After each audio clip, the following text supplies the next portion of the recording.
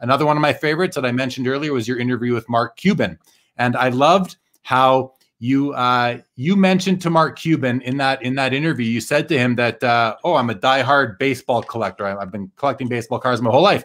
He went on to tell you, he kind of cut you off and he started saying, I learned a lot of the business lessons that I use now. I learned those from buying and selling and collecting baseball cards when I was a kid. Okay.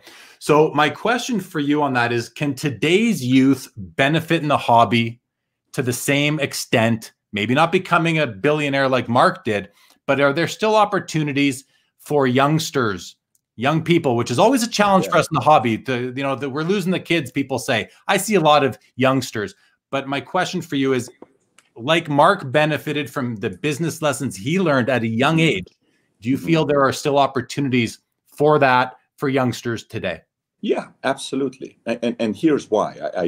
So again, remember, what will prevent this from happening for youngsters is if regulation shows up. If regulation shows up, no, they will not benefit from it. But regulation's not here today. So what do I mean by this? Okay, trading cards, that's what business people do. They trade assets, they merge companies, they co-own, they have joint ventures, they go 50-50.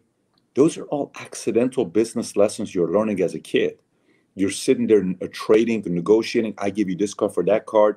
Why are you trading a Gary Payton for a Sean Kemp? Why are you doing that? Is it because you don't think Sean Kemp is a sustainability long-term because he doesn't have an outside shot?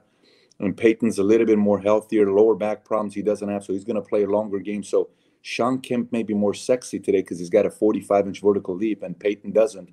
But long-term, Payton's going to be better, so I'm willing to trade. And the other guy's like, no, I'll take the Kemp because he's so cool. And you're like, I don't know, I'm going to go with Payton long-term. So these are all good things that kids do when we're trading and we're learning and you're losing. We're like, that was not a good trade. The guy got injured. So now you have an asset that is not going to go up for the next year because he has an Achilles heel. So I think it's a wonderful experience for kids to go through with cards, as long as regulation doesn't show up. If regulation doesn't show up, absolutely, I think it's a wonderful thing that kids are going through.